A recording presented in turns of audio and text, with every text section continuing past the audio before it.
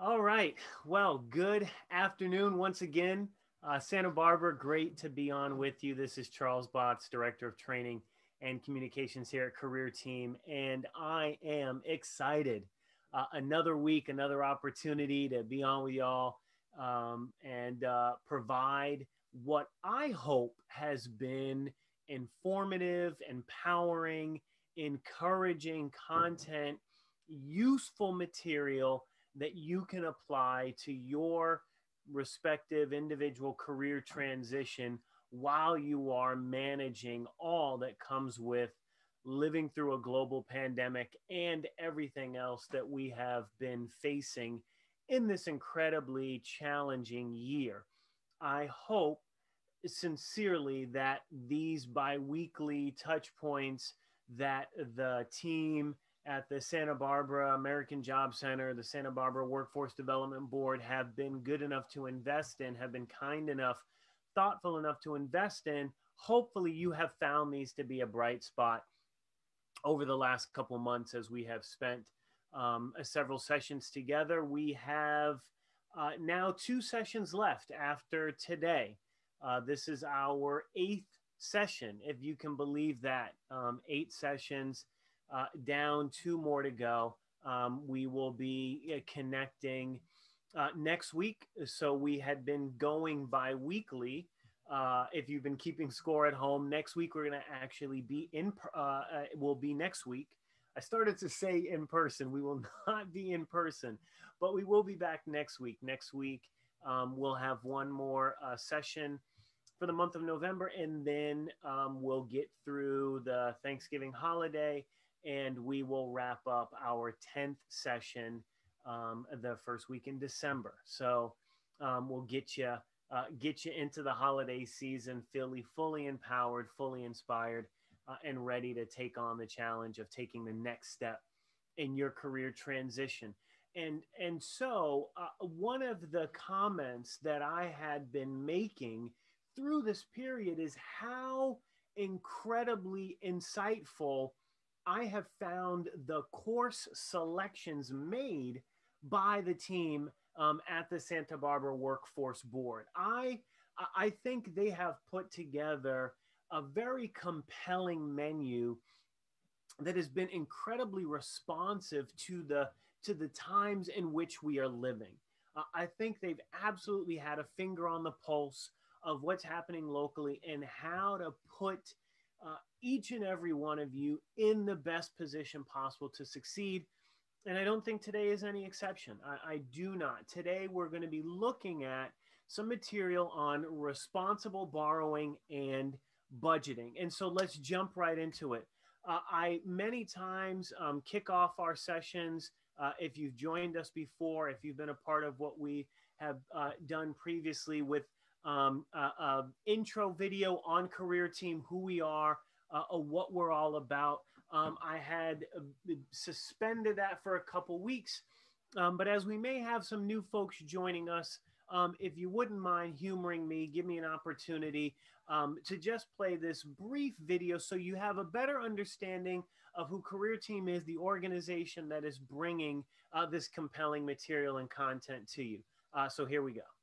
Our students are lacking the key employment skills that they need to get a job. I think we see a lot of individuals who, for a variety of reasons, are struggling to find their place in this economy. Career Team came to the rescue.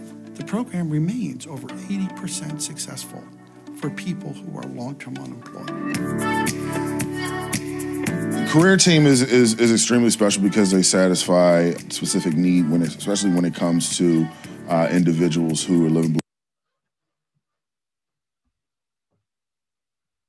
below the margins. I fell in a situation where I needed some assistance. They instilled something in me at a time that I needed it the most. Career Team helps us to bridge that gap and provide that hands-on direct service to those individuals to connect them with the skills that they need in order to be successful. So it both provides training and support, but also it's a way of enabling the job seekers to really track their assets and bring those forward to employers. Through the Career Edge platform, we've been able to touch 22,000 youth. Youth are able to create their own digital platform and search for jobs and find out what interests them. So what I like about what Career Edge is doing is they're giving students a format to look at and say, okay, I just have to plug in, sort of a plug and play, and it's important for employers to see that. We feel like it's very creative in its format. You get different options on how much you want to add, how much you want employers to see. You can customize the whole process from start to finish. Career Edge has given me the ability to post my jobs and find students on a more local level. Go right to an application, find the Department of Labor, connect with a career team. By empowering students with their self-confidence and the information they need to not only get a job, but keep a job, that's a huge part of their success factors in life.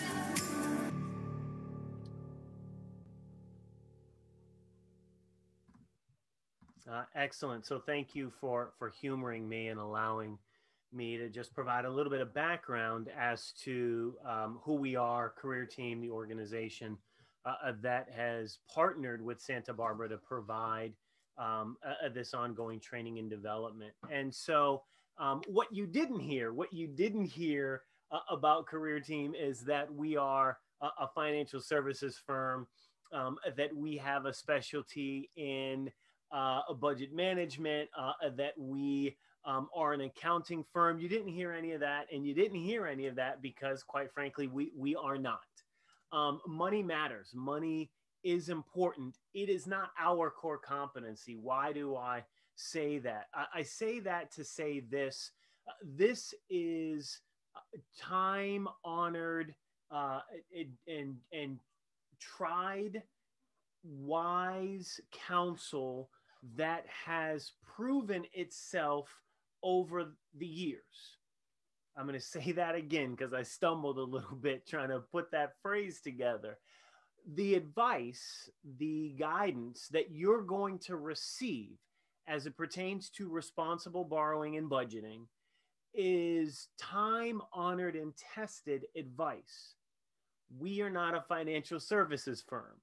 And so it's very important that you understand that and that you certainly seek out the advice, particularly if you are having challenging or complex financial matters, that you seek out the advice of financial experts. We are unashamedly career experts. We feel that is an appropriate designation for what we have been able to do and what we have achieved in the last quarter century or more in this industry in which we serve and grow and have found some and demonstrated some success. We are career experts. We are not financial services experts. And so money matters and money is important. And it's particularly important in an environment where we are living through a depressed job economy. Being able to manage your money, manage your income, manage your finances is critically important, particularly in a time where those resources are limited.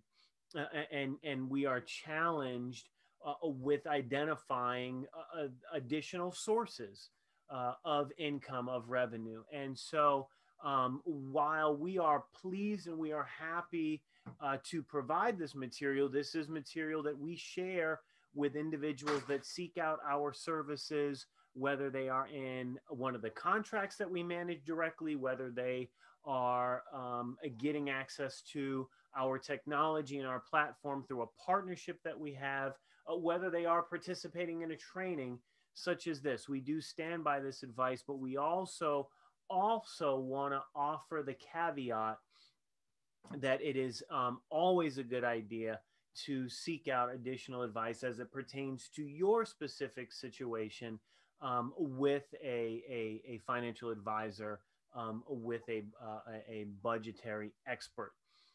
So with that being said, let's talk about the various types of financing. I think that you may be familiar with these, but I think it's an important a foundational statement to make. And so when it comes to financing something, when it comes to financing is kind of a fancy way of saying purchasing, of buying, of acquiring. When it comes to purchasing goods or services, there's a couple different ways that we can do that. One, the most basic, the cleanest, the simplest is that we pay for it out of our own income, out of our own resources. We are self payers. We are self funded. We are self financed. Whether that's education, uh, paying for education, paying for large purposes, cars, homes, um, and sort of simple, smaller, everyday interactions. The simplest, the cleanest, the basic, the most efficient form of financing of purchasing is when we are responsible and we absorb the cost. We pay the full cost on our own through our own means. So that is one way that we can do that. Another way that we can finance is through various kinds of loans. And essentially a loan, I would imagine that we are familiar. A loan is borrowing from a guarantor, from a company or an individual or group of individuals that has the funds, that has the resources, that is willing to lend us those resources so that we can use those resources, those funds, that money, we can use that for ourselves for the purchase of whatever product, good, or service we are trying to acquire. And there are a variety of loans. Here's the key. Here's the key. It's very important. The nature of a loan means there is an expectation of repayment. It is not a gift. There is an expectation that the money that is being given to us, that's being lent to us, is going to be paid back, is going to be returned, is going to be given back. And generally speaking, most loans also include a charge to the grantor called interest. And I'm sure many of us are familiar. Interest is essentially a fee that as the borrower, I pay to the lender for the lender's inconvenience of having to part with the money that they lent to me. And so that happens across a variety of vehicles. We borrow money from the government. We borrow money from banks. As you are well aware, a credit card is a loan. It is a loan. It's a regular loan that happens to the individual on behalf of the creditor. Generally, it's a bank, although it may be a credit union or some other financial institution. But that is that, and we're going to look at credit cards in some detail in a moment here, because they are so popular in our modern society. Haven't always been, but in our modern society, they are incredibly popular. So we are going to spend some time taking a look at credit cards. But credit cards are essentially mini loans. They're mini loans that we gain regular access to. Grants are funds given to the recipient with no expectation of repayment. A grant is awarded to the individual, and there is no expectation of repayment. It is a gift. A grant is a gift. Now, that doesn't mean that there are not conditions. So grants many times do come with conditions, including what the funds can be used for. So that's one of the primary differences between a loan And a grant is not only is the fact that a loan is there's an expectation of repayment, and a grant is a gift, but with a loan, there generally is not any restriction with how the money is used. If someone is lending you, if an institution is lending you funds, it is up to your discretion how you use those funds. When an institution is granting you funds, gifting you or giving you funds, there are generally some stipulations. There are generally some limitations with how those funds can be used, because they are a gift, because they're not being repaid. The giving institution, the philanthropic organization, what have you, does have some terms. And so it's a grant. And then so scholarships are a combination, or they can be, rather, scholarships can be loans or grants. The idea, though, is they are intended for education. So you can receive loans in the form, or you can receive a scholarship, excuse me, in the form of a loan, but the intention is that it's still being used for education. Now, again, keep in mind that there's still some flexibility with this, with a loan that is a scholarship, meaning you could use your scholarship funds in many cases, if it's a loan, to purchase books and materials in addition to paying the tuition, paying the cost of the education. With a grant, many times it's going to specify. It's going to specify that this is for tuition only, or this is for books and lab fees and materials only, or some combination. But again, even in the world of a scholarship, where it may be a loan or it may be a grant, it is designed specifically for education. And then it is, there are going to be stipulations. The same definition of loans and grants hold true. Even in the form of scholarships, there is still interest that is expected to be paid with the repayment of a scholarship loan. And then there is still the expectation that with a scholarship grant, that the funds are going to be directed in a particular way. Questions on the various types of financing? Okay. So let's continue to move forward. So then, as we think about financing, if we're going to have to borrow, if we're going in the route where there's a purchase that needs to be made, and I underline needs, and I think individually we have to determine, individually we have to work out whether in fact we need something. Do we need a credential? Do we need a license? Do we need a certification in order to get hired so that we can earn the income necessary to provide for ourselves and our families? Or can we, with the current education, current work experience, current knowledge that we possess, with some networking, identify an opportunity that would give us the ability to earn some income, maybe at a potentially at a lesser pay scale, but earn some income where we could potentially save some money and then self-finance, pay for our education out of pocket, so that we don't have to borrow. That's one example. But in this time frame where the economy is distressed, many times individuals will then turn to education. All right, I'm having a very difficult time getting a job. Let me go ahead and improve my skills, improve my education. Let me go ahead and put myself in a position where I am more marketable, and that is a reasonable position to take.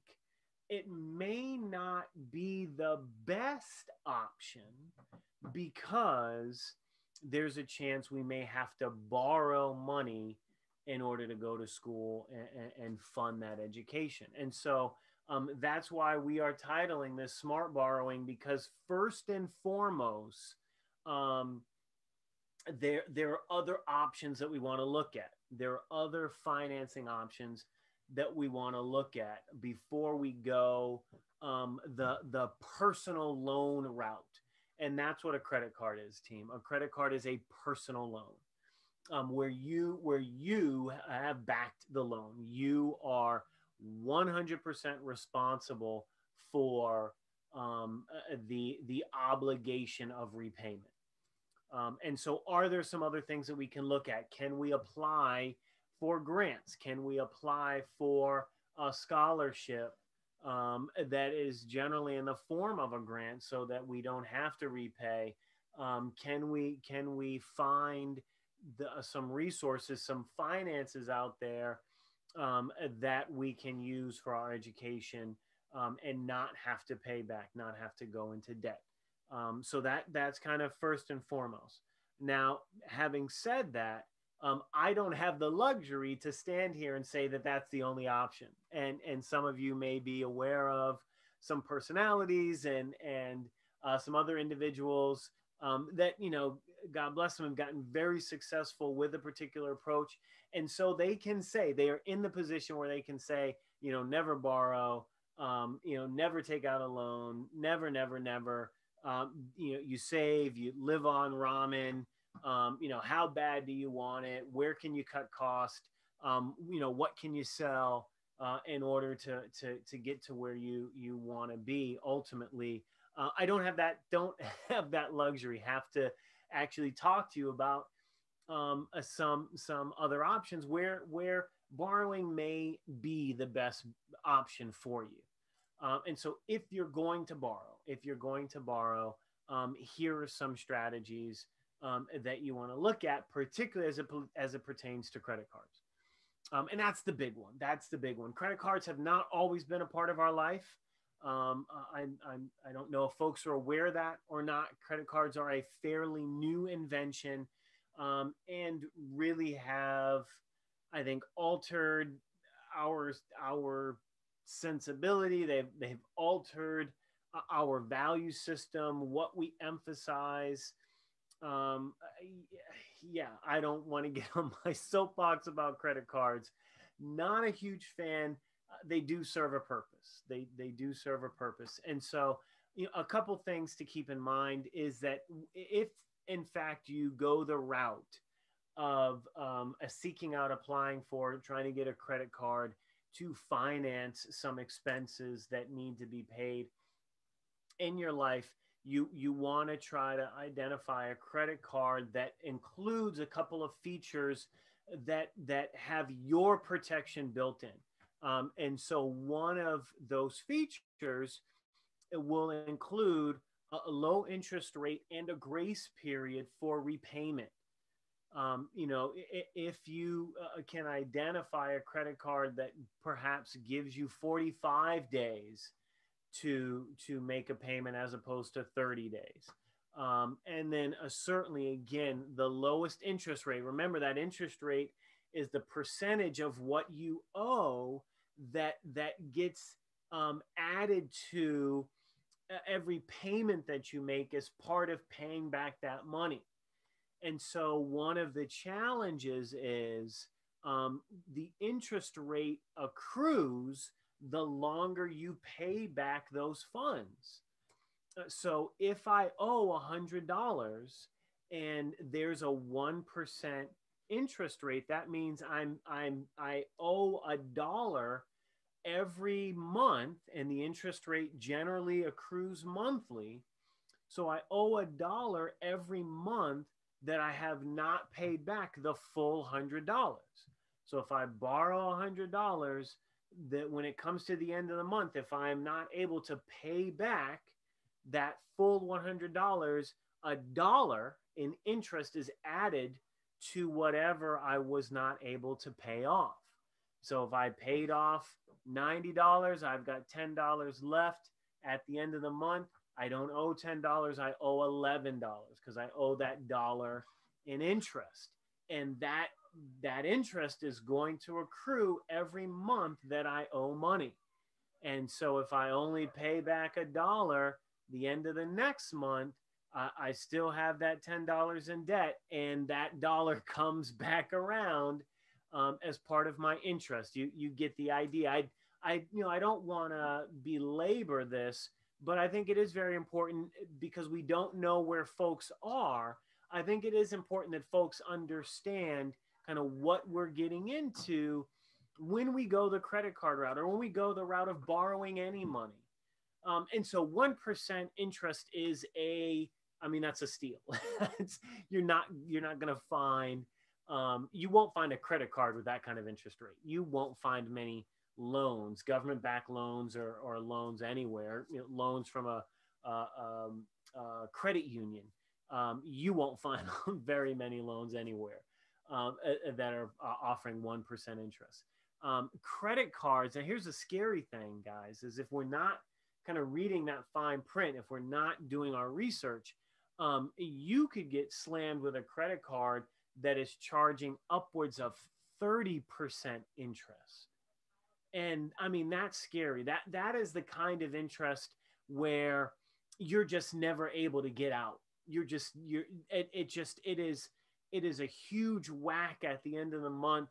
And if you're not generating enough income to pay off that bill, and then what happens, and here's the scary vicious cycle, which is why we have to be so smart about our borrowing, is that we get behind on one credit card, and so to try to get out from under that credit card, we then end up opening up another one and doing the kind of a balance transfer, which is not a bad idea, because many times when you move the balance from one card to another, you get the opportunity for a grace period. We mentioned that earlier.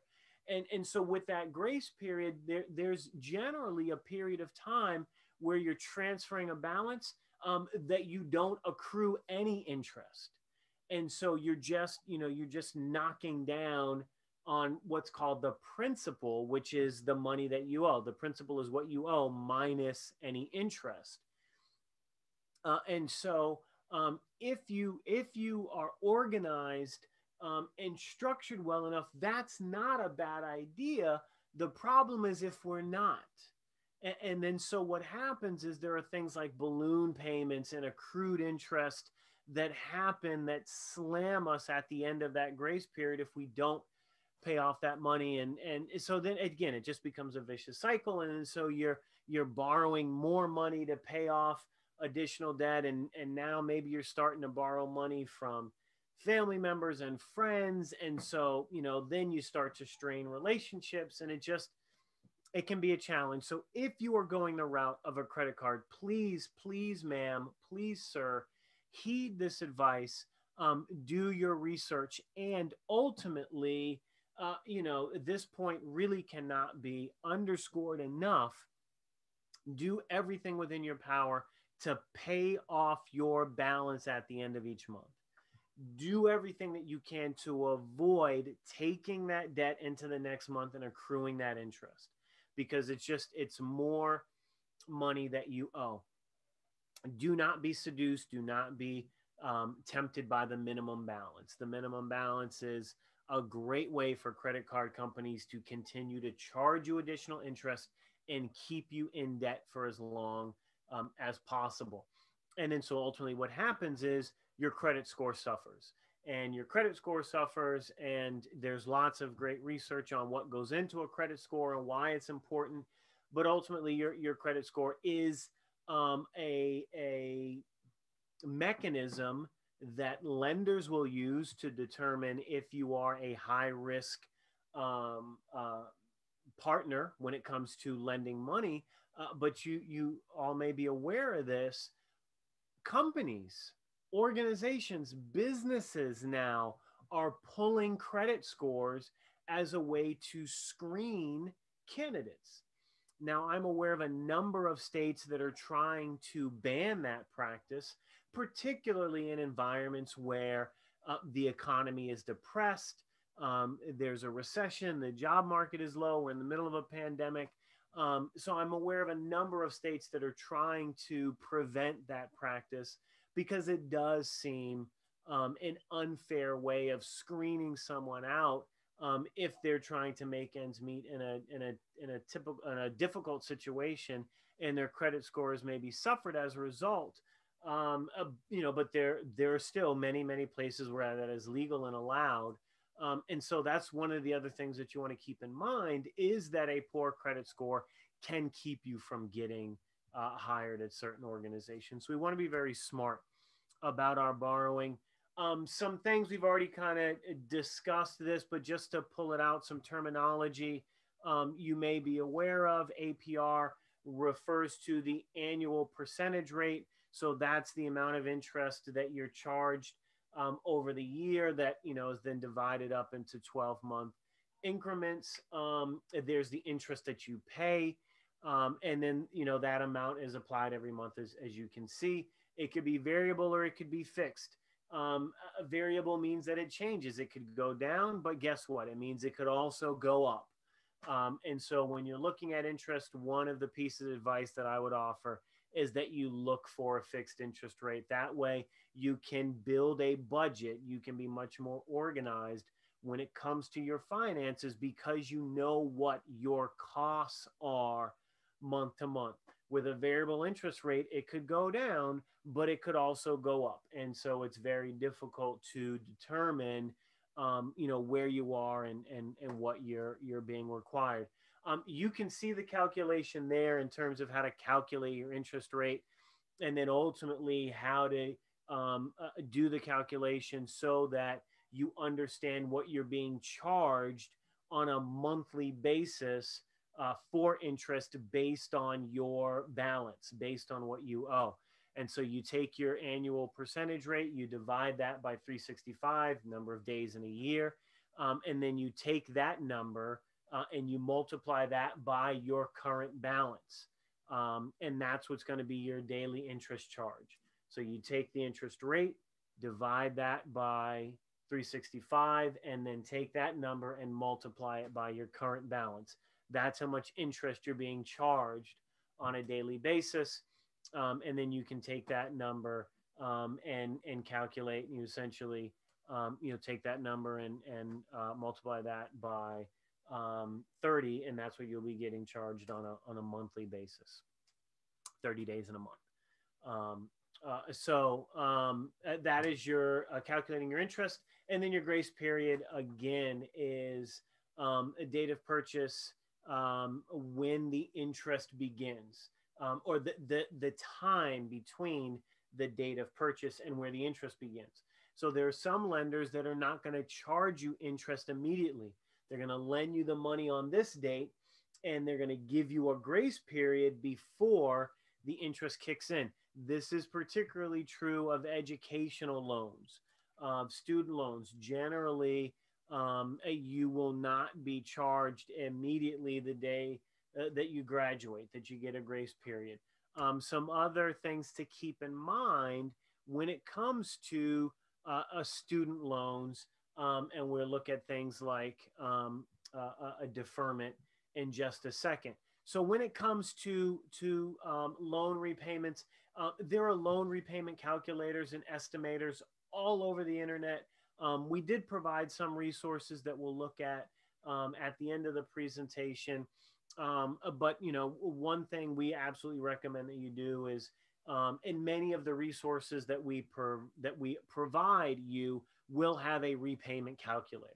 But that's certainly something that you want to take a look at. When you're developing your repayment schedule, you certainly want to make sure that you don't include grants or scholarships that have grants in them as part of that calculation, because remember, that's money that you don't have to pay back. And then this one, again, it's more just in sort of forward thinking. This is not set in stone. There are certainly loans that may charge less than 6%, but there are certainly loans that may charge more than 6%.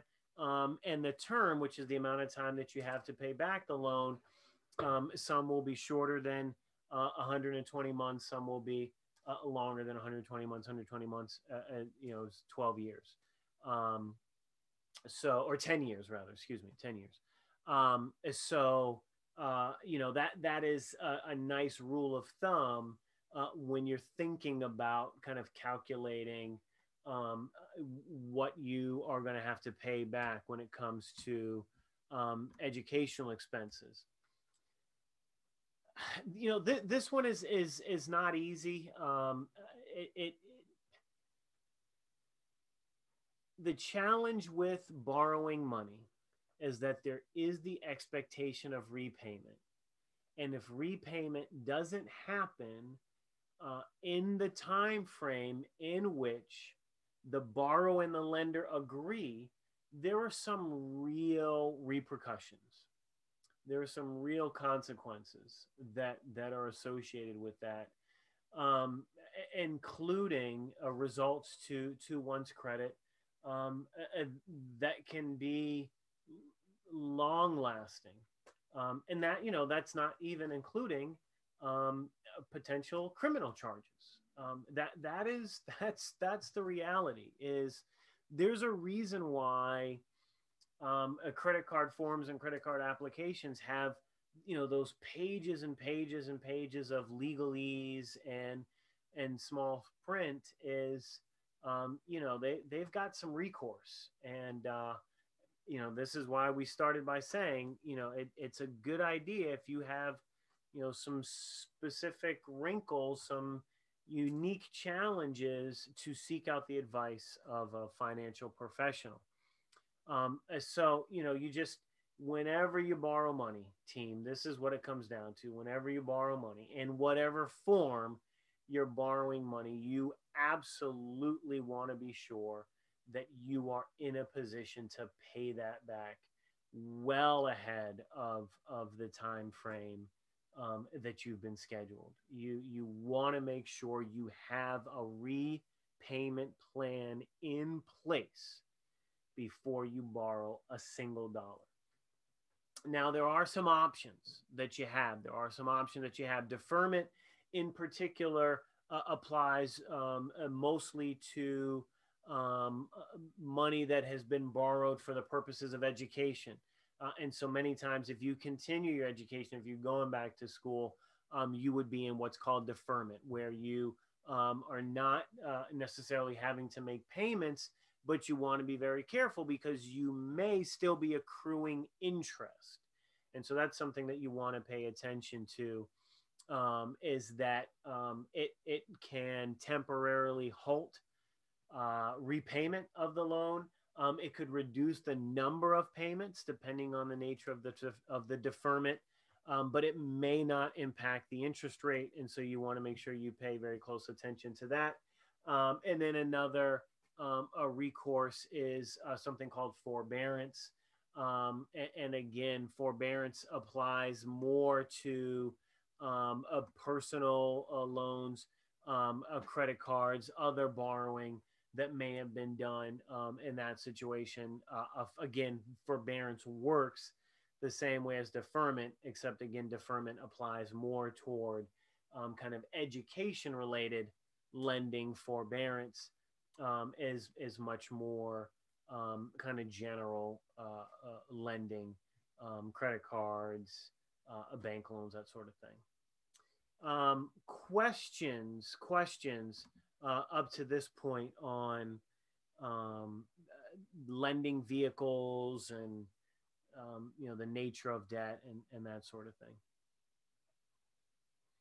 Okay, so you've got some options when it comes to repayment and when it comes to developing a payment plan, particularly if you run into a challenge. And this is something that I think maybe we kind of take for granted, is that if you are in good communication with your lender, and even if your lender is a big multinational conglomerate like a Wells Fargo or a BOA or a Chase Financial, I mean, just these behemoth companies, even in a situation like that, if you put in the work, if you put in the effort to communicate a couple different ways on a regular basis, to seek out assistance you can get some help. You can get help in terms of what would be considered a graduated repayment. You can see the description there, an extended repayment. You can see the description there, or even something that takes into account a loss of income and income sensitive kind of repayment plan. So you've got some support out there. You have some options out there when it comes to repayment, particularly if you fall on hard times. Now, these things are options. It does not mean that the lender will approve of them. There's no guarantee. And so, you may have to then seek additional support, seek additional assistance. There are nonprofit organizations that operate nationally that are kind of consumer advocacy groups that work with lenders on your behalf if your efforts have been unsuccessful. So, there are some things in place, but it's going to require a lot of work. It's going to require a lot of effort. So, you're like, man, is it even worth it? Well, so ultimately, team, that's what it comes down to, is when you go to borrow, is it worth it? Because you got to take all this into consideration. Is when I go to borrow this money, am I going to be able to pay it back? And if I fall on hard times, am I willing to put in the work and the effort? Otherwise, I'm subject to the consequences of lack of repayment. So, but here's the good news is there are resources out there to help if you find yourself in a position where you're unable to meet the agreed upon standard terms. So how do we do that? How do we put ourselves in that position? Kind of it's basic, it's simple, but we kind of take for granted, and that's creating a budget. Your budget is nothing more than understanding how much money is coming in and how much money is going out, and what am I left with at the end. Your income is the money that you earn that comes into your home through a variety of means. Income that you're generating from work, but it may be child support, it may be alimony, it may be scheduled payments, government benefit, lots of different sources of income. Obligations are our expenses, our rent, our mortgage payment, utility payment, child support, alimony, if those things apply to us. And of course, any loans that we have outstanding. So those are our obligations. And then, once you have paid your obligations, what you have left over is what we refer to as discretionary income or fund money, where you can kind of do what you wish once you've met your obligations.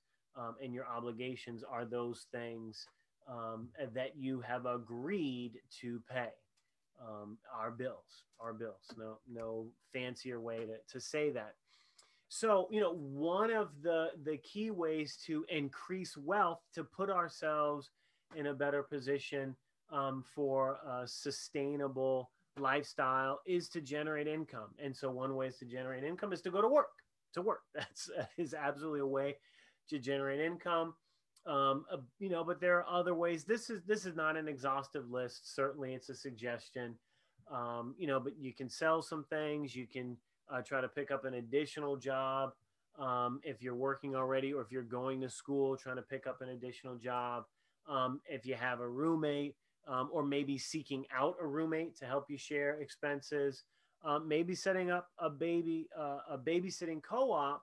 And that is where maybe there's a couple of single parents kind of in your network, and so you try to coordinate work schedules so that while this individual is working, we're gonna I will watch everyone's kids during this period of time, but then I go to work at these days and these hours, and so we'll need someone to watch my kids at that time, and so you try to work it out.